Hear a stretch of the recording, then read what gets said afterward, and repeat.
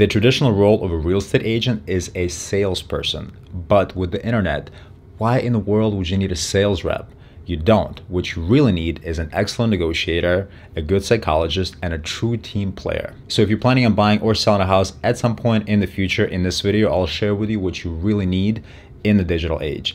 And if you are a real estate agent watching this, there's a good chance this video may forever change the way you do business. Full disclosure, I used to be a traditional real estate agent. I focused on closing as many deals as I can, and I basically did what my clients wanted me to do. So in the last 2 years, I have changed the way I do business thanks to a new philosophy called PMT, which I have learned from my mentor. And it has completely revolutionized the way I see things and the way I do things. So PMT is all about long-term goals. It's all about operating from a place of love, care, and nurturing. And it's all about doing the right thing. I talk about some of the PMT principles in this video, and I'll make sure to point them out. First of all, you should know that you don't need agents telling you where to live, what to buy, and how much to spend. You shouldn't have anybody influence those types of decisions because they're very personal and only you know your timing, your budget, and your wish list. What you want is a mentor, advisor, and a guide who's going to look out for your best interest. They're going to give you their honest opinion and they're there to look out for your best interests. You don't want a transactional agent who's in it for that specific transaction and then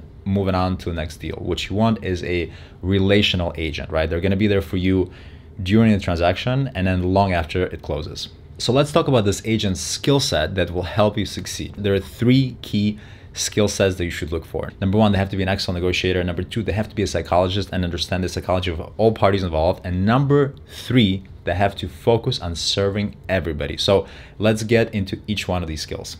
They have to be a great negotiator. They have to be able to assess everyone's motivation and needs. They have to be able to build trust with all the parties involved.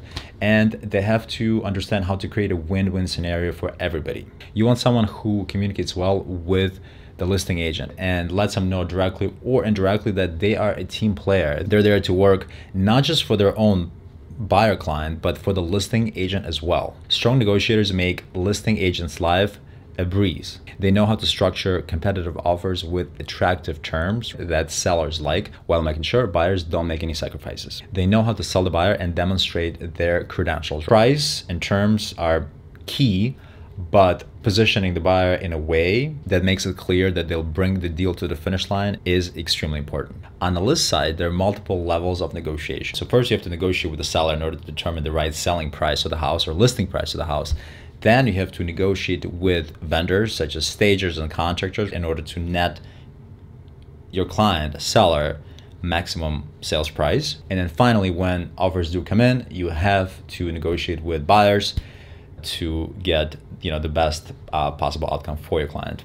A good negotiator invests time, effort, and energy in communicating with their clients in a very respectful way. With the digital age, a lot of times there's a misconception that text and email create efficiency, but they're actually extremely ineffective because you're not really having a conversation. Conversation is a two-way street, and every time you have a conversation, it's an opportunity to build credibility, build trust. So next time you need to, you're negotiating and you need to relay information to your client, pick up the phone and, communicate to them, right? Show your sincerity, show your respect, show your empathy, show them that you're investing time and energy, and show them that you care because it'll go a long way. So the second skill of an expert agent is psychology. Agents have to understand the psychology of all the parties involved. There's so many emotions taking place in the heads of buyers and sellers during a typical transaction. You have fear, uncertainty, excitement, annoyance, frustration, and the list goes on. A strong agent has to be a therapist, a psychologist, right? They have to have good self-awareness and they have to be emotionally present and there in order to deal with all of these emotions. A good agent knows how to keep their clients and everyone else in a transaction calm. It's very important that an agent ensures that their clients are in control and that the agent is there just to provide support. They are the guide, they are the mentor, they are the advisor. Agents never rush or pressure clients to make a decision. They make it a point to give them time to think. So slowing down is another powerful PMT principle. Slowing down is the ultimate key and answer to any problem. The minute we slow down, we see things more clearly, which is why I always encourage my clients to take their time, slow down, think clearly, and this is the only way you'll make the right decision.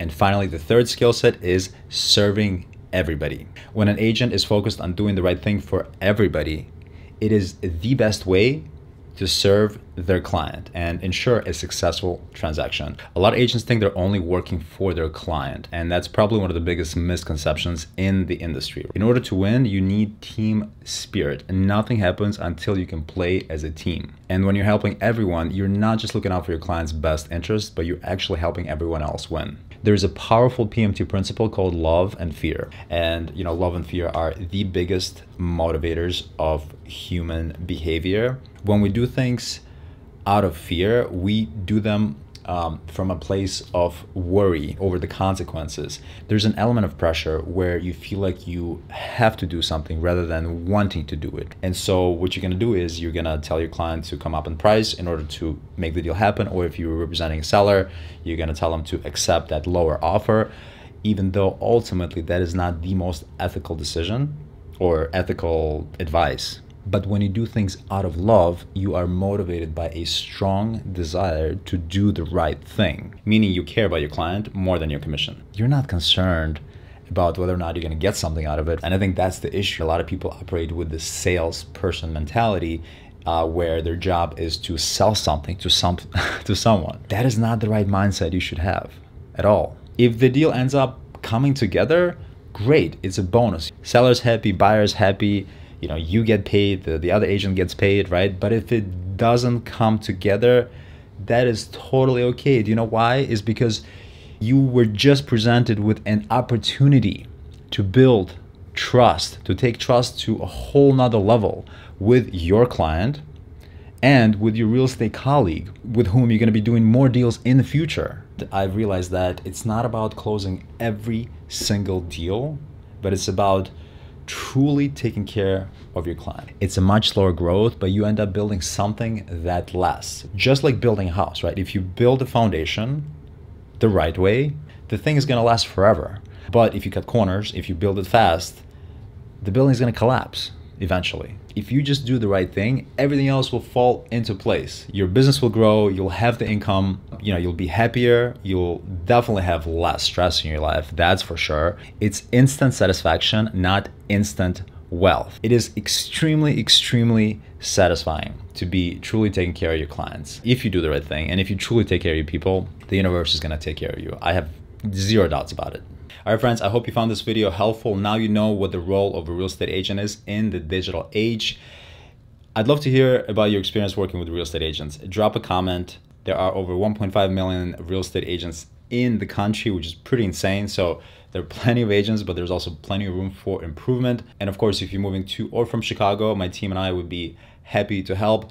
Or if you are in another city or state, we can still help you. We actually work alongside local real estate agents in making sure you are taken care of. Our philosophy at A.Team Advisory is to promote your health and protect your wealth. So that is our promise to our clients, and that is my promise to you as well. Thanks again for watching, guys, and I'll see you in the next video.